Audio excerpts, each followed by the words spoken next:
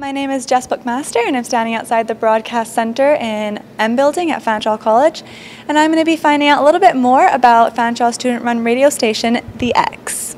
It's very interesting that it's the first licensed campus instructional station in Canada, 1978. And the difference for most campus stations is this, that the X is exclusively the property of the students who use it. So it becomes a live learning lab. It drives the curriculum in the radio broadcasting and broadcast journalism program.